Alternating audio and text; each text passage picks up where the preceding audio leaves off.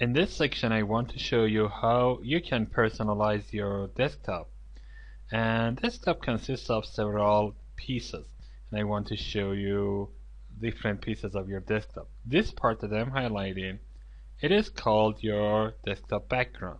And here you can open windows, you can shift between windows, you can do your job, whatever you are doing, it happens in this area. And the other area that I want to show you is this. If I highlight this part, you can see there is a Windows button, and this is called Start button in Windows 10. We have this part that is called Taskbar, and of course Taskbar goes until here, and this part is called System Tray, and it contains some specific icons with some specific context menus. So I want to talk about each of these. First of all, the desktop background. Desktop background is a place that you put or open every window in here. Everything happens here. And if I want to personalize this, I need to right click in an empty area. And by empty area, I mean you are not going to right click on any icon here or on any window here, just the background. And if I right click on this, you can see this context menu opens, and at the bottom of this context menu I can see personalize. I click on personalize, and here I can see different themes that I can select for my background. Now I want to note something. I want you to note something.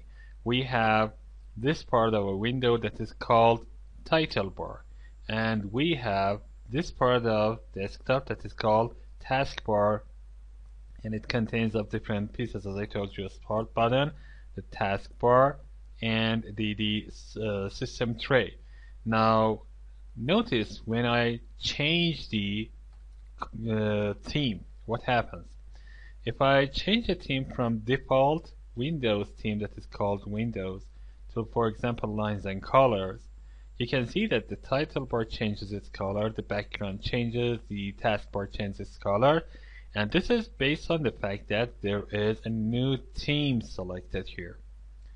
I can select another theme that is called flowers, and based on this I have another set of background pictures, another set of colors on my window and on my taskbar. So we have three different Windows default themes, and of course we have some themes for those who are visually impaired and have visual problems, and these themes are high contrast themes, and I'm not going to select them. When I select a theme, for example the Windows theme, I can again customize this theme. And how can I do this customization? I can select items here by clicking each of these buttons. I can go and select the specific customization that I want. For example, I do not like this background. I want my own set of backgrounds, or my only one background. So I can go to desktop background, click here. As you can see here, I have Windows background that has a check mark on that. And if I go up, I can see some other pictures that do not have any check, and these pictures have a name on them, and this name is the name of the theme that these pictures belong to. But again, although I am in this theme, in Windows theme, I can go and select the pictures that are in flowers themes or lines and colors theme. And of course you can install other themes by downloading them from trusted websites, and I want to emphasize on the trusted word, because most of the sites that offer you free themes, they are actually offering you viruses, and this is not a wise thing to install those themes. Okay, now let me select one of these backgrounds. I don't want this background. I just go and click on that, so this check is going to be removed. I want to have, for example, this background. I click on that, and as I click on that, you can see the background changes immediately. As you notice, I have selected only one background, but if I move my mouse over other backgrounds pictures, I can click on them and select them. For example, this one, this one, and this one, and even this one. Now, what happens when I select multiple items? If I select multiple items, I can come down and there is a drop-down menu here that I can select one of these time ranges. And based on these time ranges, backgrounds will change. And all the backgrounds that I have selected will be, displayed consequently. So I prefer to have them change every 3 minutes. And of course I have a shuffle here. This will, somehow, it is not going to, take care of the order. It is going to select one of these items that I have selected randomly, and it will show you to these, backgrounds. Okay. Now we have selected these items, but I have another set of pictures that I want them to load here. What should I do? First of all, I can go to picture location. If I click on picture location, I can see picture library, I can see top rated photos on my system, I can see solid color, and I can select this PC. As you can see, I have 2 other folders here. I want to show you how these folders have appeared here.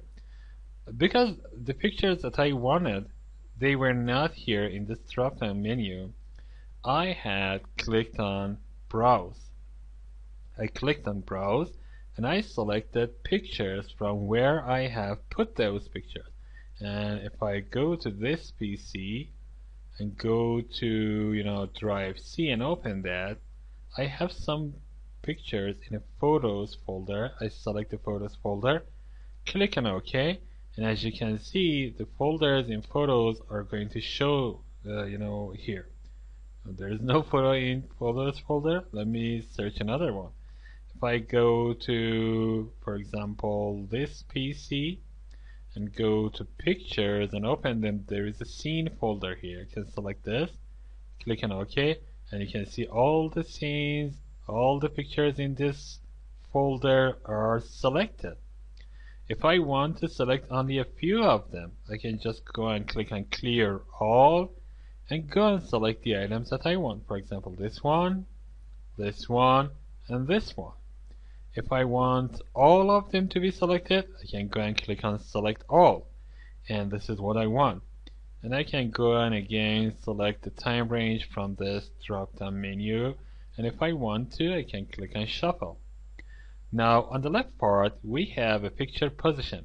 Fill is the best way. It is not going to change the ratio of this picture.